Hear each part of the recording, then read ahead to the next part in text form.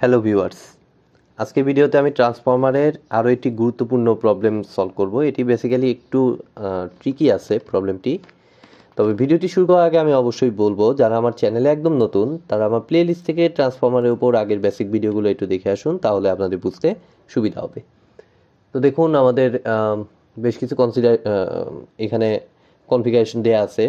আচ্ছা, আমরা যাব, তবে একটু আমি বলে নেই যে আজকের এই প্রবলেমটি অনেকটা এর আগে আমি 32.40 আজকের এক্সাম্পল, আর এর আগে 32.12 নাম্বার একটা এক্সাম্পল ছিল, অনেকটাই সেম ওইটার সাথে।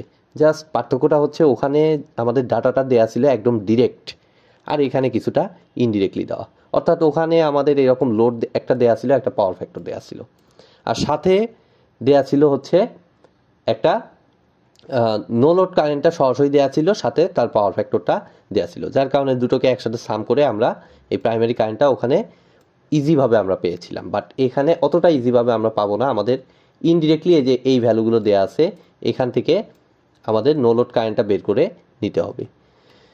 তো দেখুন, আমি যে কাজটা এখানে করতে পারি, আমাদের যে কনফিগারেশন দেওয়া আছে, ডাটাগুলো দেওয়া আছে, সেটা অনুযায়ী আমি আগে সার্কিটটা একটু আঁকানোর চেষ্টা করব।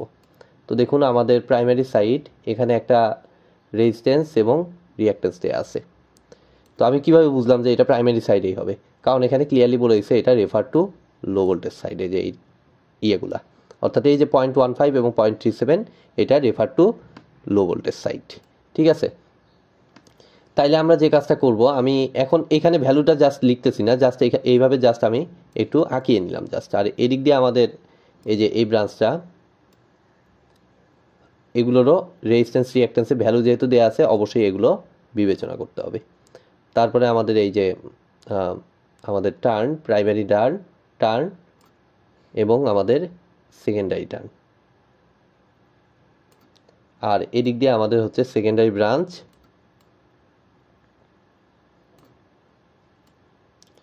তো এটা দেওয়ার পরে আমি একটু জিনিসটা একটু চিন্তা করব যে কিভাবে আমরা কাজ করতে পারি, এটার কাজটা কিভাবে করতে পারি। তো আমাদের দেখুন, এটা 600 ওহম দেয়া, সো এখানে আমি 600 ওহম দিচ্ছি, আর এটা হচ্ছে আমাদের ম্যাগনেটাইজিং রিঅ্যাক্ট্যান্সটা হচ্ছে 300 ওহম দেয়া।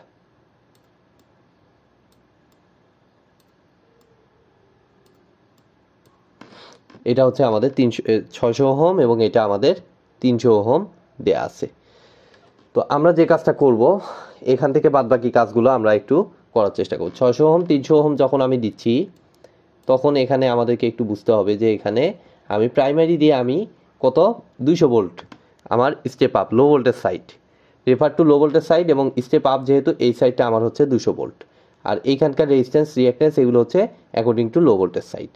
তো আমি তো সরাসরি এটার অ্যাক্রসে ভোল্টেজটা তাইলে আর পাচ্ছি না, এই 600 ওহমের অ্যাক্রসে ভোল্টেজ পাচ্ছি না, এটার অ্যাক্রসেও ভোল্টেজ আমি পাচ্ছি না, এই রেজিস্ট্যান্সগুলো আমার ঝামেলা করে দিচ্ছে। তাহলে আমরা এটা সলিউশন কিভাবে করতে পারি? এটার জাস্ট সিম্পল একটাই সলিউশন, সেটা হচ্ছে এই যে এই ব্রাঞ্চটা, এইটাকে আমি নিয়ে যাব রেফার টু সেকেন্ডারি। যখন আমি এই রেফার টু সেকেন্ডারি আমি নিয়ে যাচ্ছি, তখন অবভিয়াসলি এই ভ্যালু চেঞ্জ হয়ে যাবে, কারণ এটা ছিল আমাদের রেফার টু প্রাইমারি। তাহলে 0.15টা চেঞ্জ হয়ে কত হবে সেটা আমাকে বুঝতে হবে এখন। তাই রেফার টু সেকেন্ডারি করব, সেকেন্ডারিতে কি আছে? ভোল্টেজ বেশি আছে, তার মানে সেকেন্ডারিতে আমাদের রেজিস্ট্যান্সটা বেড়ে যাবে। তাহলে 0.15 ছিল আগের, এর সাথে আমার গুণন হবে হচ্ছে টার্নস রেশিওতে উপরে হবে বড়, যেহেতু ভ্যালুটা বেড়ে যাবে, তাহলে 400/200 তার উপর স্কোয়ার। তাহলে আমাদের ভ্যালুটা আমার হচ্ছে 0.6 ওহম। রেফার টু সেকেন্ডারি করে নিলে এটা ভ্যালুটা পরিণত হয়ে যাবে আমাদের 0.6 ওহম। আর হচ্ছে অবশ্যই এটাও 0.37, এটাও চেঞ্জ হবে, তাহলে 0.37 ইন্টু এই টার্নস রেশিওর উপর হোল স্কোয়ার, মানে আমরা যদি একটু ক্যালকুলেটার বসিয়ে নিই, 0.37 ইন্টু ওইটা বাই এটা তার উপর হোল স্কোয়ার, 1.48 আসে। তাহলে এটা আমি দিয়ে দিচ্ছি 1.48।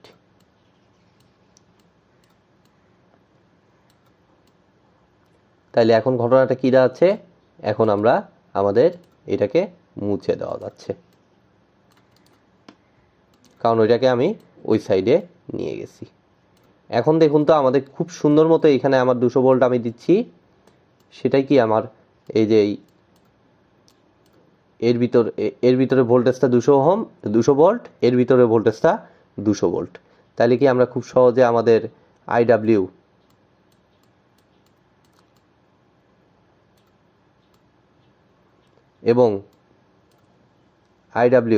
এবং আই মিউ এটা আমরা পাচ্ছি। খুব সুন্দর মতো আমরা আইডব্লিউ এবং আই মিউটা পেয়ে যাব। তাহলে কত আসে দেখি। আইডব্লিউ এর ভ্যালুটা আমার আসতেছে 200/600, জাস্ট ভি বাই আর, কিছুই না, সিম্পল ফর্মুলা 200/600, মানে আমার আসতেছে 2/6 মানে 1/3 অ্যাম্পিয়ার। আর আই মিউটা কত আসতেছে, আই মিউটা আমাদের আসতেছে 200/300।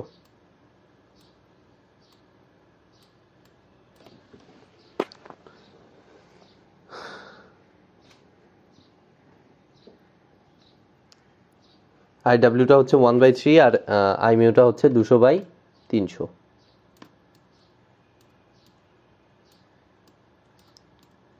তাহলে এখানে আমরা পাচ্ছি 2/3 অ্যাম্পিয়ার।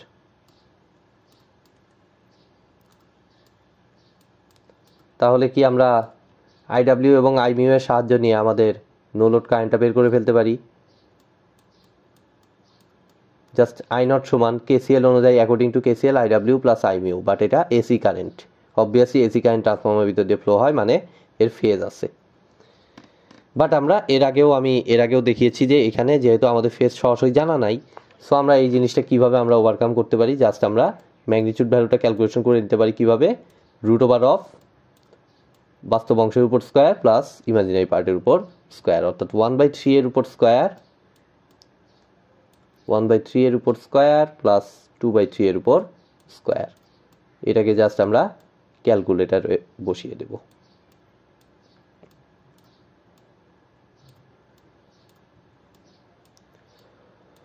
তাহলে আমাদের দেখুন, আমি ক্যালকুলেটর ইউজ করতেছি, 0.745 আসতেছে এই দুটা হিসাব করে নিলে, মানে সব পুরাটা হিসাব করে নিলে 0.745 অ্যাম্পিয়ার।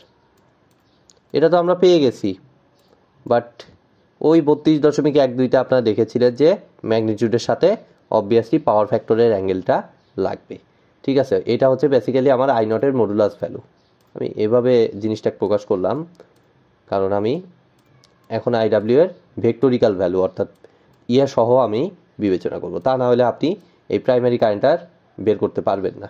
আরেকটা ওয়ে আছে, ফেজর ডায়াগ্রাম ইউজ করেও করা যায়, বাট ফেজর ডায়াগ্রাম আমি ইউজ করবো না। ফেজর ডায়াগ্রাম ইউজ করলে জিনিসটা আরেকটু মানে লেন্দি হয়ে যাবে। তো দেখুন আমার আই নটের একদম ফেজ সহ যদি চিন্তা করি, তাইলে কিভাবে আমরা হিসাব করতে পারি, আমরা জাস্ট হিসাব করতে পারি এখানে ম্যাগনিটিউড হচ্ছে আমার কত, 0.745, অ্যাঙ্গেলটা কত হবে এটা আমাদেরকে এখন বুঝতে হবে। তাহলে অ্যাঙ্গেলটা তো কিছুই না, আমাদের যেহেতু এখন আইডব্লিউ এবং আই মিউ জানা হয়ে গেছে, এবং আইডব্লিউ আমরা জানি যে আমাদের এই রিয়েল অ্যাক্সিস বরাবর, এবং আই মিউটা হচ্ছে ইমাজিনারি অ্যাক্সিস বরাবর, অর্থাৎ আইডব্লিউ আই মিউ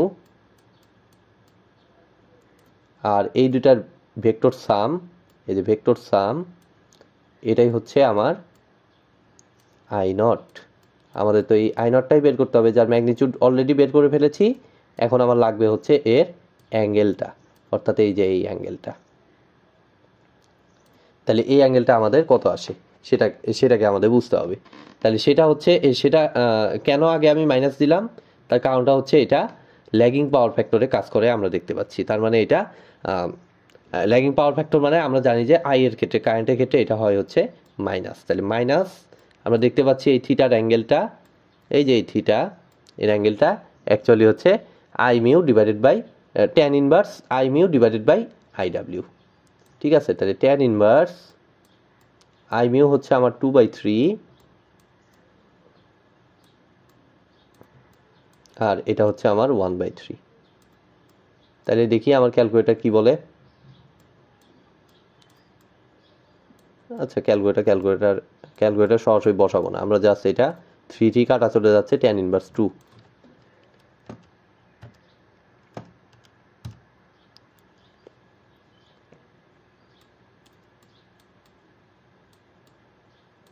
আচ্ছা এই পাওয়ার ফ্যাক্টরটা বের করার সময় অনেকে কিন্তু একটা জিনিস ভুল করে ফেলে, এটা আমি একটু বলে দিই। সেটা হচ্ছে এই পাওয়ার ফ্যাক্টরটা বের করার সময় অনেক সময় যে ভুলটা ম্যাক্সিমাম ক্ষেত্রে হয়ে থাকে সেটা হলো যে আমরা এই ওহমিক ভ্যালু দিয়ে পাওয়ার ফ্যাক্টর বের করে ফেলি। যদি ওহমিক ভ্যালু দিয়ে পাওয়ার ফ্যাক্টর বের করি তাহলে রিঅ্যাকট্যান্স পার্টটা ইমাজিনারি, তাহলে tan inverse 300/600 tan inverse half হয়, তখন কিন্তু আর অ্যান্সারটা ঠিক থাকে না। এখন কোশ্চেন হলো যে দুভাবেই তো আসলে হয়, তাহলে আপনি কেন এইটাকে অ্যাকসেপ্ট করলেন? তার জন্য আপনাদেরকে একটু ডিপভাবে চিন্তা করতে হবে। সেটা হচ্ছে আমরা বের করছি কি, আমাদের টার্গেটটা হচ্ছে আমাদের পাওয়ার ফ্যাক্টর বের করা, তাই না? এই যে এই মাইনাসটা, এটা তো পাওয়ার ফ্যাক্টরের কারণে, এবং পাওয়ার ফ্যাক্টর মাইনাস হয় কোথায়? যেখানে কারেন্ট ইউজ করি সেখানে না। আপনি যদি এখন কারেন্ট ইউজ না করে সেখানে যদি রেজিস্ট্যান্স, আপনি বের করতেছেন কারেন্ট, আর ক্যালকুলেশন যদি আপনি রেজিস্ট্যান্স রিঅ্যাকট্যান্সে করেন, তাহলে তো ওখানে ভুল হবেই। অর্থাৎ আপনাকে I0 হিসাব করার সময় যেহেতু কারেন্টে আপনি কাজ করতেছেন, আপনাকে এই ভ্যালু ইউজ করতে হবে কারেন্টেই। তাহলে এইখানে উপরে কারেন্টের ইমাজিনারি পার্ট কোনটা? I mu. তাহলে আই মিউ উপরে, আর রিয়েল পার্ট হচ্ছে আইডাব্লিউ নিচে। ক্লিয়ার? আশা করি আপনারা বুঝতে পেরেছেন। সো অবভিয়াসলি এটা কিন্তু নেওয়া যাবে না, খেয়াল রাখবেন, এটা কিন্তু ভুল হয়। এবার আসি আমি নেক্সট পার্ট। আমাদের I0 আমি পাইলাম, এবার আমাদেরকে যে কাজটা করতে হবে, আমাদের I1 পেতে হবে। বাট আমাদের এখানে লোড দেয়া আছে হলো এই যে এই 10 অ্যাম্পিয়ার যেটা দেয়া আছে, আমি যদি একটু লিখি I2, এটা হচ্ছে বেসিক্যালি আমাদের হচ্ছে I2 কারেন্ট। এটা কি? আমাদের I2 কারেন্ট। তো I2 হচ্ছে আমরা লিখতে পারতেছি 10 অ্যাঙ্গেল মাইনাস কজ ইনভার্স 0.8, যেহেতু এটা পাওয়ার ফ্যাক্টরের অ্যাঙ্গেল, সো এখানে কজ ইনভার্স আসবে কোণের অ্যাঙ্গেলটা, তাহলে মাইনাস কজ ইনভার্স 0.8। ফাইন, আমরা বুঝতে পারলাম। বাট এখানে একটু সমস্যা আছে, সেটা হলো যে আপনি যদি এখন যদি যোগ করে দেন তাহলে কিন্তু বিশাল বড় একটা ভুল হবে, কারণ এটা এখন সেম সার্কিটে নাই। এই সাইডটা কিন্তু সেকেন্ডারিটা আলাদা I2 ফ্লো করছে। তাইলে এখন সলিউশনটা কি?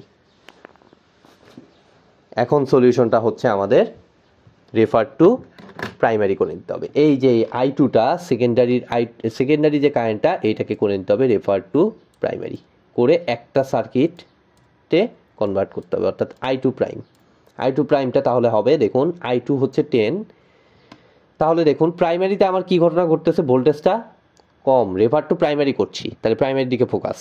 তাই প্রাইমারিতে ভোল্টেজটা কি হচ্ছে? কম, তার মানে কারেন্টটা হবে বেশি, অর্থাৎ 10 ইন্টু আমার এইটা ম্যাগনিটিউড ভ্যালুটা চেঞ্জ হয়ে যাবে, 10 ইন্টু উপরে হবে বড়টা, তাহলে উপরে হচ্ছে 400 divided by 200 angle minus cos inverse 0.8।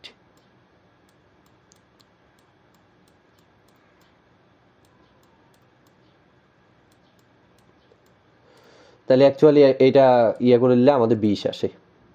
তো আমি যে কাজটা করি, এইখানেই আমি ক্যালকুলেশন করতেছি, এটা আমার আসতেছে 10 ইন্টু 400/200 মানে হচ্ছে 20, তাই 20 angle minus cos inverse 0.8।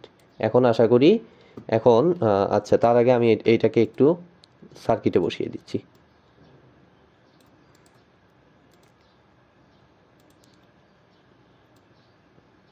Refer to কি করে দিলাম? প্রাইমারি করে দিলাম।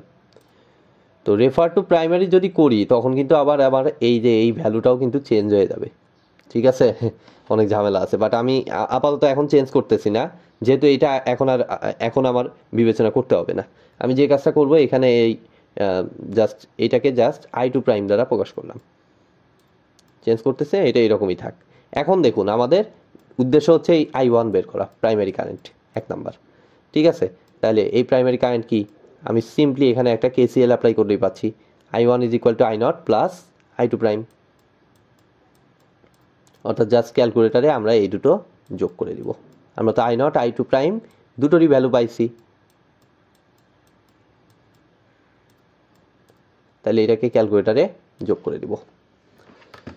এখন হচ্ছে আমার 20 angle minus cos inverse 0.8 plus 0.745 angle minus tan inverse 2। একটা ভ্যালু পাইছি, এটাকে r থিটা ফর্মে নিয়ে নিব। 20.669, যদিও প্রাইমারি পাওয়ার ফ্যাক্টর চাই নাই, যদি চাইতো 20.669 অ্যাঙ্গেল মাইনাস 37.793,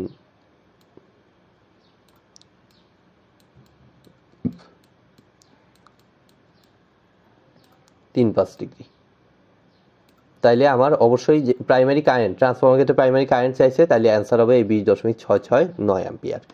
আর প্রাইমারি পাওয়ার ফ্যাক্টরটা চাইলে তখন এইটাকে আবার কস এত ডিগ্রি থেকে যত রেজাল্ট আসতো ততটুকু ল্যাগ হইতো আমাদের অ্যান্সার।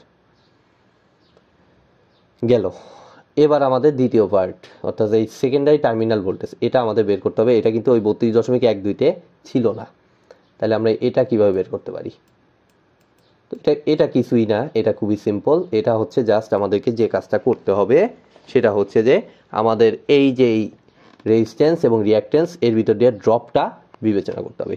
কারণ এখানে হচ্ছে এটা যদিও এখন হয়ে আছে এই অবস্থা, এক সার্কিটে কনভার্ট হয়ে গেছে, আমাদেরকে একটু চেঞ্জ করে নিতে হবে এটা বিবেচনা করতে নিলে। অর্থাৎ আমি একটু এটাকে চেঞ্জ করে নিচ্ছি, কারণ ভোল্টেজ তো আমার এইখানে সেকেন্ডারিতে 400 ভোল্ট। অ্যাকচুয়ালি আমরা আমাদের হিসাব করার সুবিধার্থে এটাকে এক সার্কিটে কনভার্ট করে নিলাম।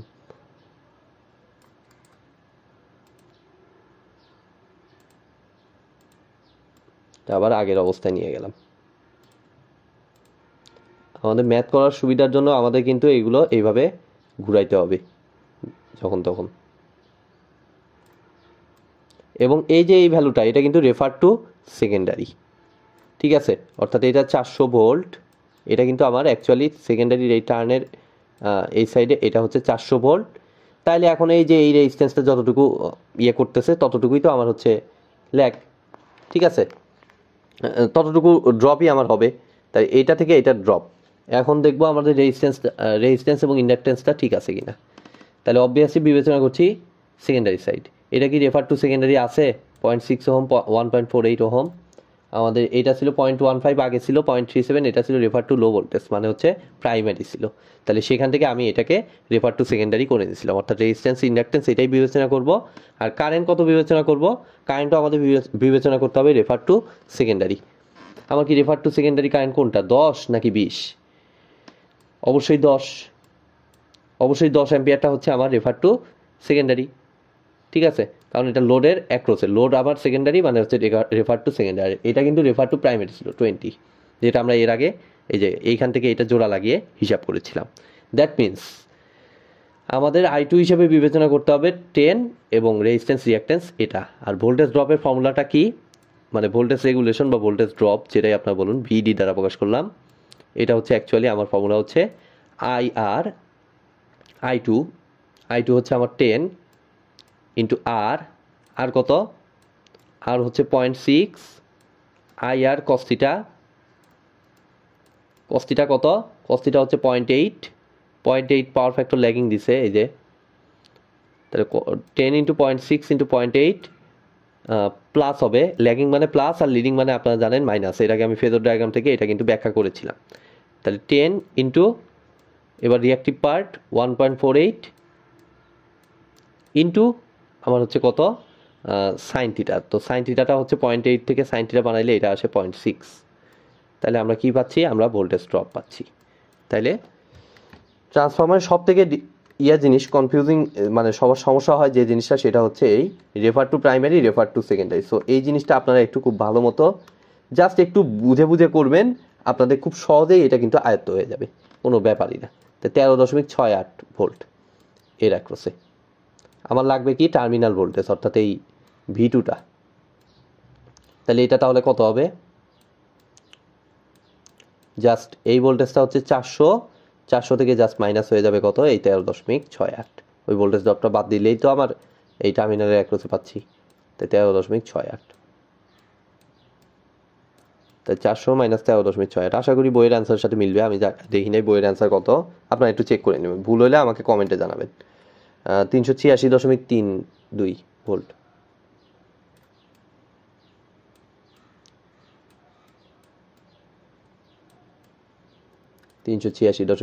ভোল্ট। তো এটা হচ্ছে আমার আজকের প্রবলেমের সলিউশন। তো আজকের মতো ভিডিওটি আমি এখানেই শেষ করছি। ভিডিওটি যদি ভালো লেগে থাকে অবশ্যই ভিডিওতে একটি লাইক দিবেন, বন্ধুদের সাথে বেশি বেশি শেয়ার করবেন, আর চ্যানেলে নতুন হয়ে থাকলে অবশ্যই চ্যানেলটি সাবস্ক্রাইব করবেন। ধন্যবাদ।